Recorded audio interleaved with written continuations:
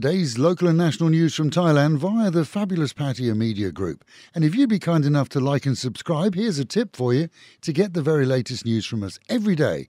When you subscribe, click on the button that says All. And then every day you'll get an update straight from us. Storms across the nation continued yesterday and into the night, seeing many regions still flooded. In Sukhothai, a levee broke, seeing more water released and several roads damaged. And with similar damage across the nation, heavy rain is forecast for the north, northeast, central and southern provinces this week. Flooding can be expected in low-lying areas across the country. In the capital, plans are being put into action to control high river levels, with those predicted to rise this week and next. In Nakhon Ratchasima, rescue efforts continued yesterday in an attempt to reach 3 people buried in a collapsed railway tunnel project under construction there. The word is that sensors have detected life behind the collapsed area, and backhoes are being used to clear rubble, some 4 kilometres into the project. No short-term rescue for sure, but with teams working around the clock, it's hoped that at some point air and foodstuffs will be passed through. The plan? Well, it's to use what's called a rescue tube, a small diameter tunnel that will be forced through the rubble, slowly creating a passage to the stranded 3.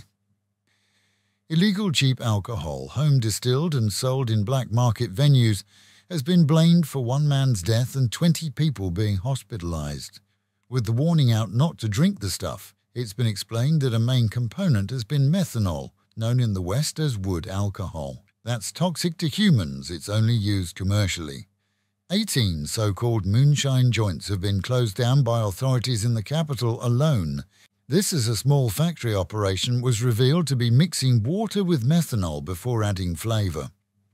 The warning's out today of a major scam that's been on social media and offers high-end hotels to so-called club members in either an online auction or unrealistic prices. The Thai Cybercrime Investigation Bureau has exposed the fraud, which operated on Facebook and Line and is estimated to have reaped over 3 million baht for the scammers. Promising 4- and 5-star hotels for as little as a few hundred baht, travellers arrive to find either no rooms or substandard ones. Reality is that direct bookings with hotels often gives the best prices, and after that, well, only use recognised booking companies.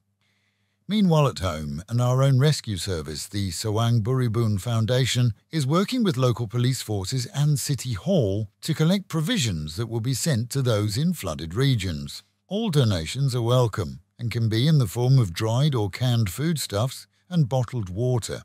Specifically, cash donations are not being accepted for administrative reasons. Popular drop-off points are Pattaya City Hall, Pattaya City Police Station, the Sawang Buribun Centre and the Stonehouse at Walking Street, with several other points listed as well. The team have large HGV trucks organised to ship all to the north where it's needed. For those who enjoy our news here, thank you very much, and it will remain as it is for the future, with the same production team and reader. As I pass the reins of the morning show over to Megan and Carl from the end of this week, the news will not be affected in any way. With 14 million views on YouTube alone, joining our online and FM listeners, we listen to you. Fab 103 has 2 new partners joining us soon, and both are committed to making the station even better. And of course, you can still listen globally at our website, alwayspattaya.com. And with the Met Office predicting highs today of around 31 degrees, dropping down to 27, another cloudy and overcast day with a good chance of rain, and the real feel expected to be around 37. Local and national news today from Fabulous 103 FM and Fabulous Pattaya Media Group. And to get a notification every time we release another bulletin or programme, like and subscribe to our channel, Fabulous Pattaya Media Group, by using the link below.